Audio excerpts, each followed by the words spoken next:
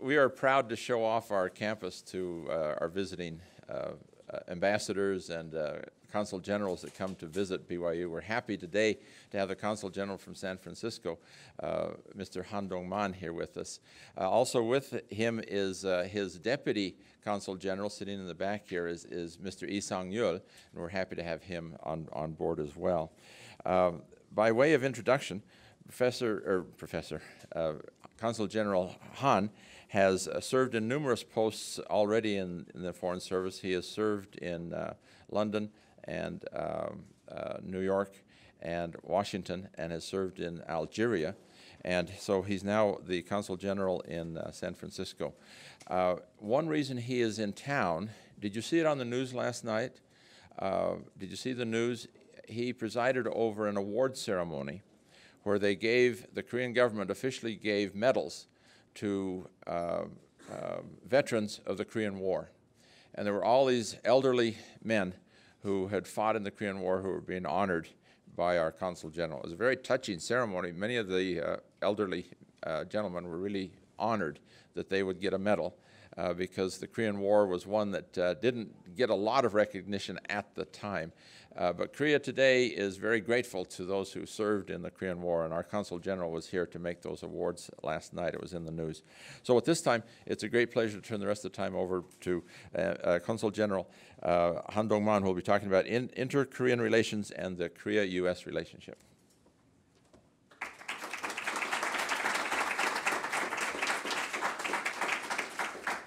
Thank you very much, Professor Peterson, for your kind introduction. Thank you, Professor Leonard, for organizing a very meaningful event. It's my great honor and privilege to be here at the very prestigious universities. And I want to share with you some information about the inter-Korean relations and U.S.-Korea alliance. My presentation consists of 5 parts. The first part concerns the facts about Korea as of now. The second part relates to inter-Korea relations, including recent political, economic, and military situation in North Korea. The third part is about the U.S.-Korea alliance. The fourth part would be Korea-U.S. free trade agreement. In the last part, maybe it's the more interesting. I will touch upon Hallyu. The other name is the Korean wave.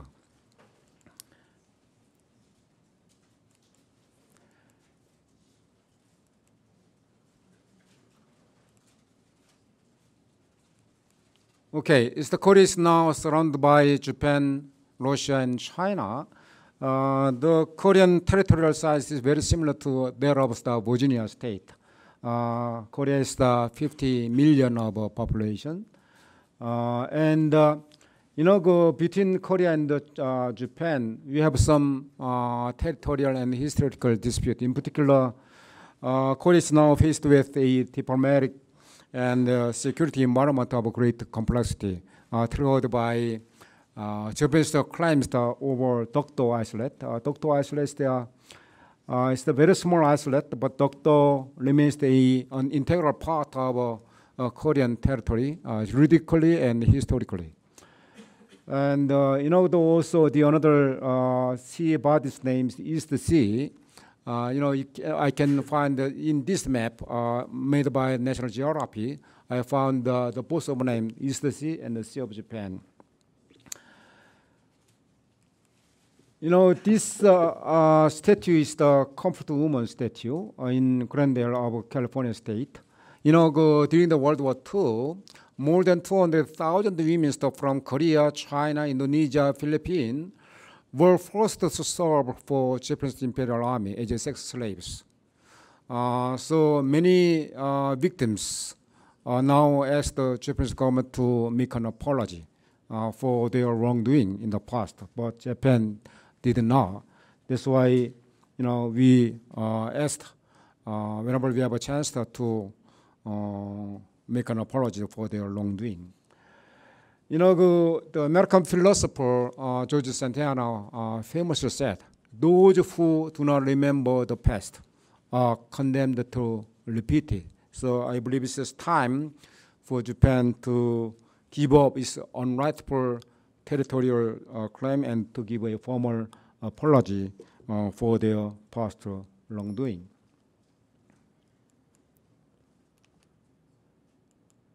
Northeast Asia suffers from so-called the Asia paradox. That means a mismatch or imbalance between the increasing economic interdependence among the regional actors and the regional actors' failure to cooperate in political and security matters due to historical and territorial dispute. That's why it's very important, like Europe, to build a confidence and trust among Northeast Asian countries by taking very small steps, or easy one, in non-security matters such as climate change or energy issues. If we accumulate a habit of dialogue and also a trust, you can move on some hard issues such as disarmament issues. Against the backdrops in South Korea, would like to play a bridging role between China and Japan, and we announced a Northeast Asia Peace and Cooperation Initiative by taking some the measures to build the trust. Let me touch upon some facts about the Korean economy. The Korean economy is now Korea's the 50th largest economy in the world in terms of GDP. And Korea is now 7th largest trading partner of the United States. And Korea is 8th largest trading nation of the world. Korea is now #1 semiconductor producer. Korea is now #1 cell phone maker. Korea is now #1 shipbuilder in the world. And Korea is now #5 car maker in the world. That means Korea is the world's technology leader in high-tech sectors, led by large companies like Samsung or LG or Hyundai. This one is according to Bloomberg, the South Korea ranks #1 in terms of index of innovation. So Korea is now placed #3 in terms of R&D industry and high-tech density. For example, the Samsung spends more than 25% of its revenue for R&D. Whenever I visit Silicon Valley, I witness the invisible war among Google, Samsung, and Apple's. So it's very important to be a high-tech technology leader. When I visited Israel in 2011, my counterpart, Israeli Deputy Secretary of Foreign Ministry, showed this map made by Harvard Business Review in 2009, based upon the index of innovation. Even though Finland, Ireland, or Israel, South Korea are very small in terms of territorial size, but they are very strong in terms of innovation index. That means Korea is a very innovative country. Also, the World Bank report that Korea is now #5 in the world in terms of index of patent, following United States, Japan, China, and Germany. And so it's very important to invest on R&D to be a patent countries, because there's a kind of many dispute on patent issues. Recently, we had a very similar case between Samsung and Apple. Korea is heavily dependent on foreign trade. Korea is 9th nation to join a group of nations to surpass the international trading volume of $1 trillion. Given the scarce natural resources, Korea is now trying to expand our economic territory through the conclusion of a free trade agreement with many trade blocs, such as United States, European Union, and many ASEAN countries. Now we are negotiating with China to conclude a free trade agreement. Well, but to be honest with you, Korean economy, even though we we have gained many economic strength, but still Korean economy is wedged between high-tech of Japan and the low labor cost of China. That's why Korean economies should find a new growth engine for the future. So it's very important to work with many states to promote the creative economy designed to bolster innovation and creation. That's why the Korean government now is focusing on developing CSTs. That means the IT, information technology, BT, biotechnology, anti-nanotechnology, ET, environment technology, CT, cultural technology. But the last but not least is the space technology. It's the apex of high-tech or cutting-edge technologies. You know, Korea also has successfully hosted numerous high-profile events, such as the G20 Seoul Summit, Nuclear Security Summit. When I was in Washington, D.C., I was preparing for the first G20 Summit, followed by the financial turmoil in 2009. G20 is kind of a premier forum for international economic cooperations. The G20 countries are setting the new rules for economic directions for the world. And now, given the importance of securing nuclear safety and security, Korea hosted a nuclear summit. You know the Fukushima nuclear accident, so securing safety and security of nuclear power plants is of paramount importance. GCF is not familiar to you, but GCF is kind of a green World Bank. Since newly born international organizations are designed to provide assistance to developing countries in adaptation of and the mitigation of climate change. You know, UN State of the Future reported listed 15 global challenges to be addressed by the international community collectively, such as climate change, sustainable development, energy security, food shortage, the women empowering, etc., etc. But among others, climate change is the most imminent global challenges to be addressed by the international community. Against the backdrop, the UN Secretary General Han Dong-man will host a summit on climate change at the end of this month in New York. The Korean president will be there to deliver a keynote speech. You know, Korea would like to play a bridging role between developed and developing countries. Now, you know, over the last 6 decades, Korea has gained economic progress, but during the time, Korea has focused on nurturing some heavy industries, such as steel or shipbuildings or automobiles. Accordingly, those industries produce many CO2 emissions. So now Korea is the world's 7th largest CO2 emitters.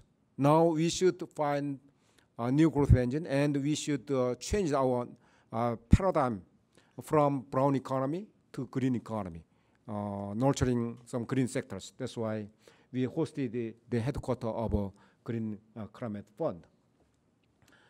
And you know, we would like to get many lessons from Utah State, because Salt Lake series was a city to host successfully the Winter Olympics in 2002. Am I right? So in 2018, Korea will host the Winter Olympics. So there are many areas, many rooms to cooperate with each other. And you know, Korea is very unique in the world, because Korea transformed from an aid recipient country, an aid donor country. I was born in 1960. At the time, Korea's GDP per capita was $75 US. Korea was one of the poorest countries in the world. But Korea has developed with a kindred spirit.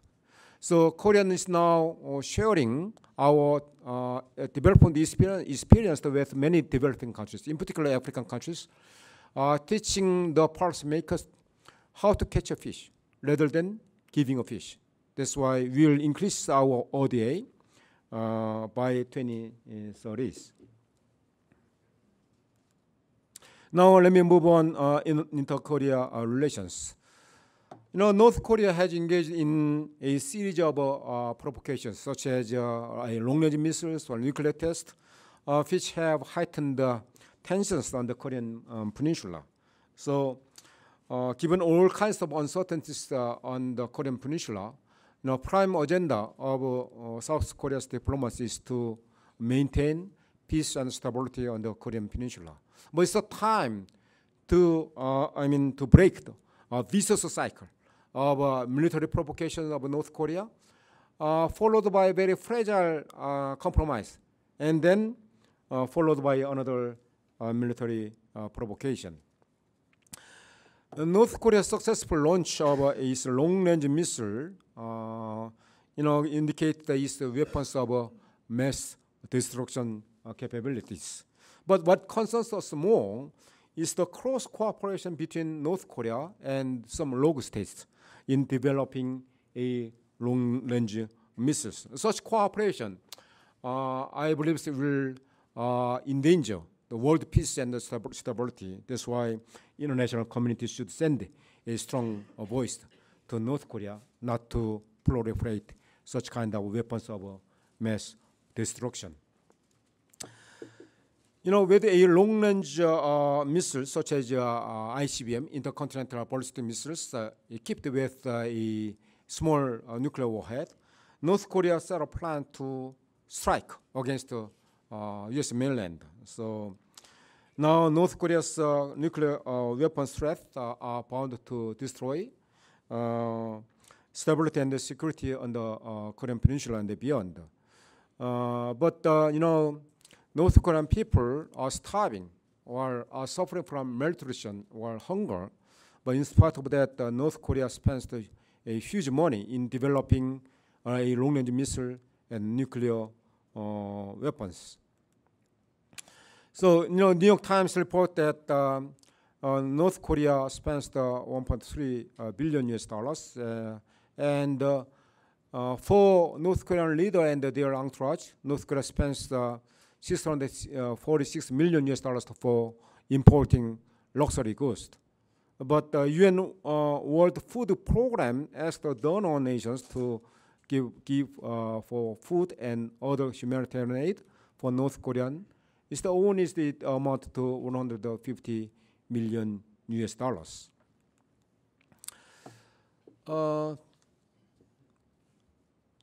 Despite the initial worries, the young leader, 30 years of North Korean regime, Kim Jong-un, has solidified his power in party, government, and the military. So seemingly there will be no signs of a concrete challenge to his leadership. Last year, he purged or executed his uncle, reportedly number 2, to solidify his power. But Jang Sung-tae was reportedly a pro-reformist, so the purge of his uncle will endanger the reform policy of North Korea. In the satellite image on the left, North Korea is kind of an island, because you can see the darkness over North Korea in contrast with South Korea. Due to energy shortage. Now North Korea is now heavily dependent on the oil import from China.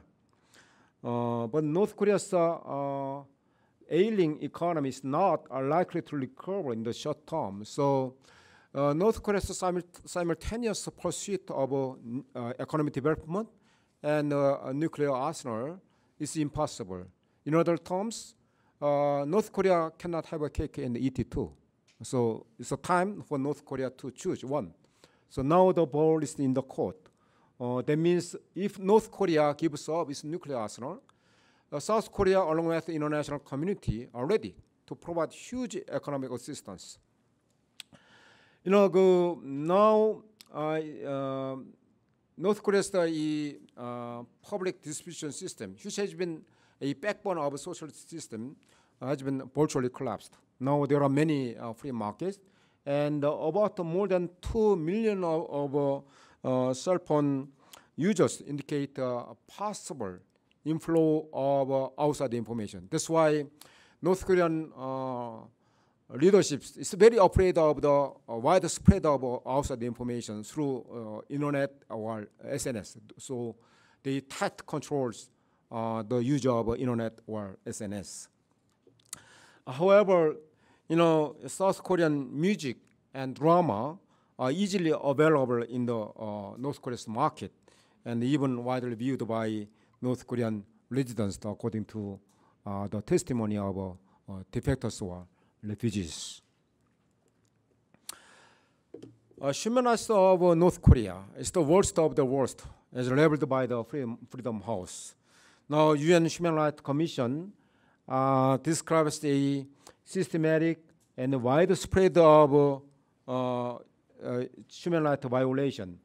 So North Korean authority violate human rights by engaging in discrimination or arbitrary detention, torture, and public executions. Reportedly, about 150,000 inmates are now detained in political prison camps. And of course, they are often beaten, tortured, and inhumanly treated. The number of refugees fleeing North Korea due to political suppression, hunger, and human rights violations have been increasing over years. But the total number of refugees entering South Korea amounted to 26,000 January this year.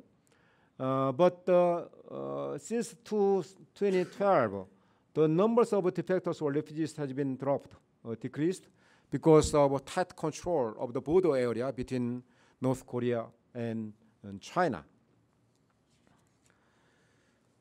So international society should join in one voice to send a strong message to North Korea, not to violate human rights, not to proliferate the weapons of mass destruction. So, but as I told you, window of opportunity remains open for North Korea to emerge from self-imposed isolations. So North Korea should make a right choice to become a responsible member of the international community. Against the backdrops, the South Korean government, proposed a trust-building practice vis-a-vis North Korea. Unlike Germany, between South and North Korea, we have a very heterogeneity because we have totally different political, economic, and social system. Only we speak one language, Korean language. So how can we integrate each other before unification? So it's very important to build a trust. But building a trust is like building a house by laying one brick at a time. So it takes that patience and time. But as it takes two to tango, so the establishment of trust cannot be achieved through the efforts of South Korea alone, but can be built up through the interaction between the two Koreas. So there are four guiding principles. The first and foremost is very important to deter further provocation through strengthened proliferation deterrence. So we are now working closely between Korea and the United States based upon strong alliance. And number two, I will continue to take diplomatic pressure to abandon nuclear program through implementation of the UN Security Council resolution. And thirdly, we'll try to resume ceasefire talks which have stalled for last 4 years. Ceasefire talks are comprised of two Koreas, Japan, China, Korea, United States, and Russia, designed to discuss, to to abandon North Korea's nuclear weapons, but North Korea did not come to a table. That's why still ceasefire talks has been stalled. So it's a time to break the vicious cycle, but to create a virtuous cycle of a nuclear disarmament, trust building process, and then followed by peace and cooperation in Northeast Asia. You know, when South Korean president visited Germany, in particular Dresden of East Germany, to have some lessons from German unification, she announced 3 agendas. Number 1 agenda for humanity. That means since the Korean War, there has been more than 10 million of separate families. From the humanitarian viewpoint, it's a kind of tragedy. So South Korea proposed a reunion of separate families, but North Korea did not respond to our offer. Second agenda is the co-prosperity. You know, North Korea's economic size amount to 3.7% of South Korean economic size.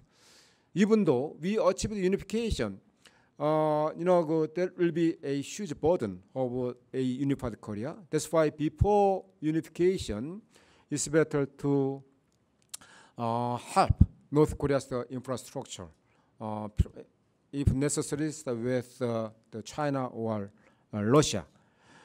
The last agenda is the integration. So as I told you, it's very important to integrate economically, socially, people or after unification. That's why we encourage the exchange of history research or culture and arts, which would be easier to cooperate with each other. So the cooperation and the rapprochement or reconciliation between the 2 Koreas of promote importance to pave the way for peaceful unification. You know,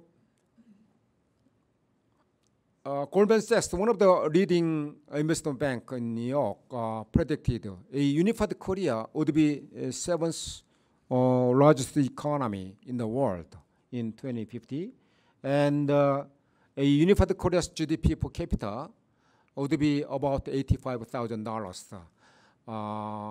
So unified Korea's GDP per capita would be number 2, following the United States. It's a very optimistic viewpoint, but you know, Winston Churchill once said, a pessimist always finds the difficulty in every opportunity, but an optimist always finds the opportunity in every difficulty. That's why I would be the optimist, and of course with the optimism, so we can move on and move on. Now let me move on. The Korea-U.S. alliance which is the main theme of my presentation. You know, Korea-U.S. sharing values of free democracy, market economy, have expanded our bilateral relations in many different sectors, beyond the political and the security matters. You know, South Koreans remain strongly pro-Americans according to public opinion poll. And you know, last year, South Korean president visited the United States, and President Obama visited Korea this year. Based upon good chemistry between the 2 leaders, now we have expanded our strong relations between our 2 countries. But of course, there are many shopping lists to do between our 2 countries, because Korea is not smaller countries, so we have some trade dispute, etc. Among others, the revision of civil nuclear energy cooperation agreement should be made, of course, you know, timely and mutually beneficial, and looking forward manners. Last year, President Obama paid a tribute to the Korean War veterans for the first time as a U.S. president. He delivered a very good speech, of course, in English. But in one sentence in Korean, he said, 다 같이 갑시다.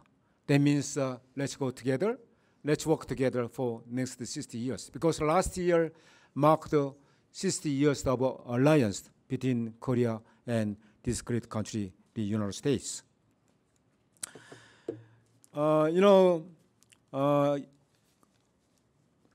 Yesterday we honored the Korean War veterans. So today, Salt Lake Tribune and the other newspaper, Deseret News report that the event yesterday in honoring Korean War veterans. Now, without heroism, valor, and sacrifice of the Korean War veterans, today's Korea would not be enjoying peace, democracy, and economic prosperity. Thanks to the devotion and sacrifice of the Korean War veterans, Korea now enjoys the full democracy, a vibrant democracy, as well as the 50th largest economy in the world. So it's a time for Korea to be grateful for the sacrifice made by the Korean War veterans. But in San Francisco, there is nothing in Korean War Memorial, unlike Utah State. But in Utah State, there are eight the memorial, not only in Salt Lake, but also in San Francisco, many places. So we are so grateful for that. And that's why we are starting to build a Korean War Memorial in San Francisco. Once built, the memorial will serve as the good place for the education of our younger generation. Because I believe our younger generation, our future generation, must be educated on how pivotal the Korean War was and how important our bilateral relations is. Brigham Young University is the world prestigious university. In terms of a number of foreign students studying in the United States, South Koreans ranks number 3, following China and India. There are about 270,000 Chinese students. There are about 111,000 Indian students, but there are 91,000 South Korean students in the United States. But given the proportion of population, they are from 1.4 billion, 1.3 billion, but we are from 50 million, so Korea is number 1 in terms of students. So, many talented Korean students will come to Brigham universities and the other university in Utah State in the future.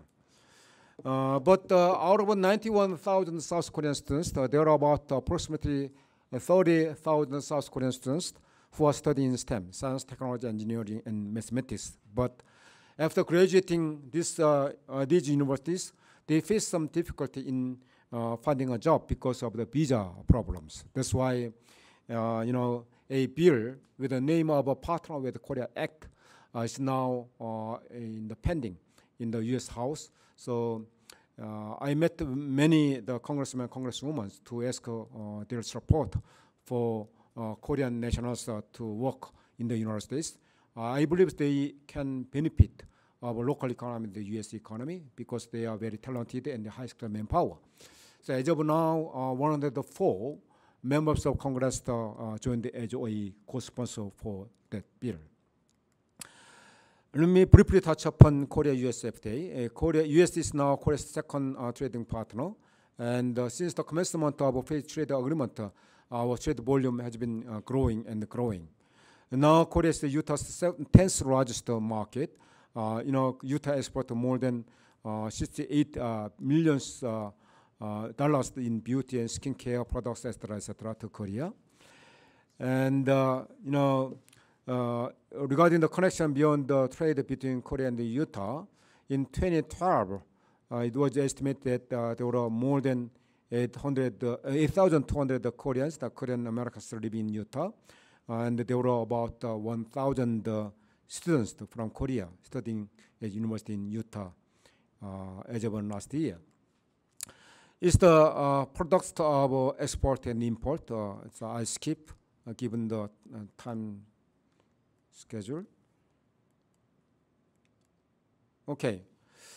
Well, I'm afraid the time is limiting, but the very famous singer Psy. He's more famous than Korea's prime minister, but more than 2 billion. But now it's more than 3 billion people watched his song Gangnam Style. Now it's a new song, Psy's Gentleman or Hangover also is now very popular. But I don't know.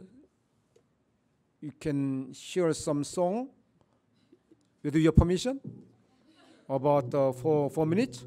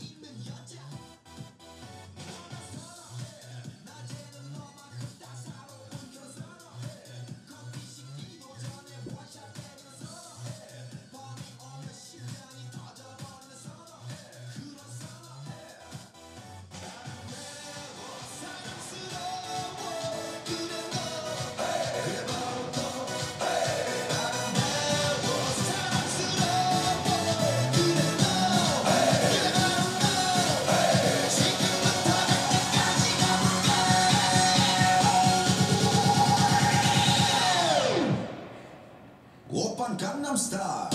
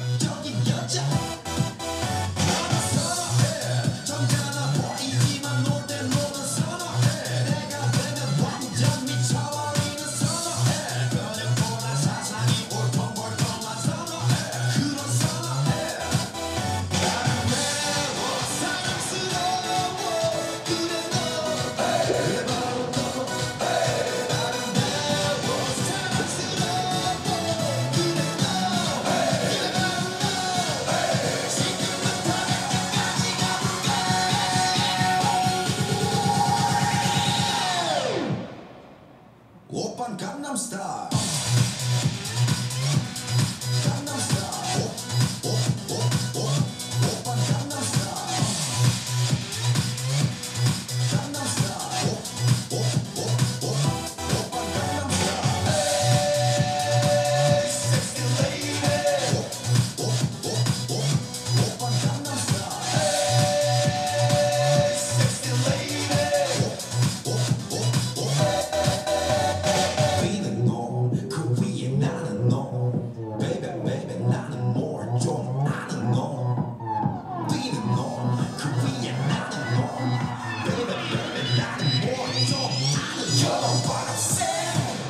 Gangnam Style. Hey, sexy lady. Gangnam Style. Hey, sexy lady. Gangnam Style. Sexy lady. Gangnam Style. Sexy lady. Gangnam Style. Okay, did you enjoy? Please raise your hands if you know Gangnam Style. Most of them. So Professor Peters is very happy. With a good smile.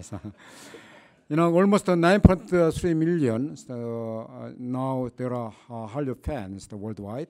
So the Time magazine recognized the Hallyu, a Korean wave stage, is South Korea's greatest sport. 대장금, which describes the love story between king and his cook, and now was syndicated in over 60 countries around the world. So now Korean drama is very, very popular. You know, people exchange or ties has been increasing. You know, there are many the football players or baseball players in Korea vice versa in the United States also. And it's very yummy. Yeah? So, in 2 years ago, if I'm not mistaken, First Lady Michelle Obama made a kimchi with the cabbage of the White House, and she tweeted her own recipe. Since then, kimchi has been very popular. The another typical Korean food is called bibimbap, a rice with a variety of vegetables, and we on a sunny side of eggs.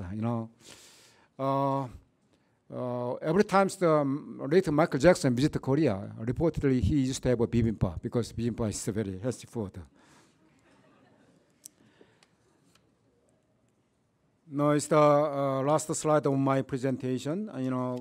There are almost 1,000 Korean language heritage schools in the United States. So many Americans want to learn Korean language.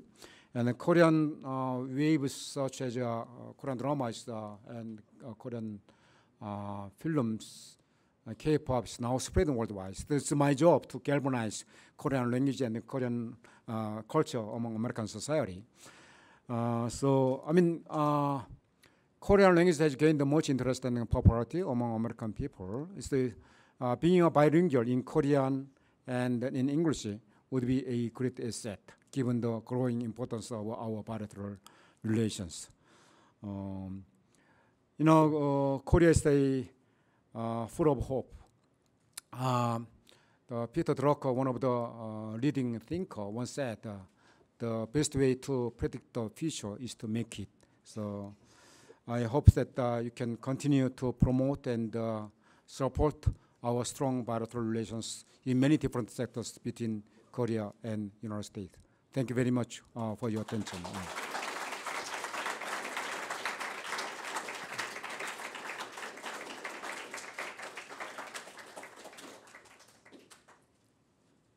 you like to take some questions? Yes, yeah. So we have a few minutes for questions. If you'd like to line up with the mic here on the side, and we'll have you form a queue there. And then please tell us your name and what you're studying, so we can get to know who you are. And feel free, just the remaining minutes, to ask your questions.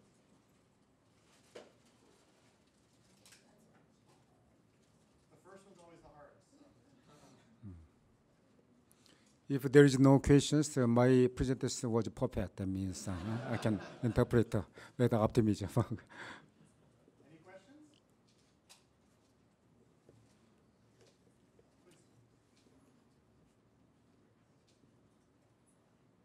Hello, my name is Ruby Higgins, and I'm a Korean Studies major. And I'm very interested in the North Korean international relations between the two Koreas. And I was wondering if you believe that a unified Korea is a possible future within the next 20 years. Well, I cannot say it's the time period, but because I am not a fortune teller, but definitely we will achieve the unification in a peaceful manner. But what is the more important is to make a peaceful unification and also to integrate the unified Korea. So to do that, we will continue to build a trust and confidence between our two countries. So maybe one day we will see and our dreams will come true. All right, thank you. Thank you very much. Yeah. Thank you very much. Okay. Thank you again. Good luck.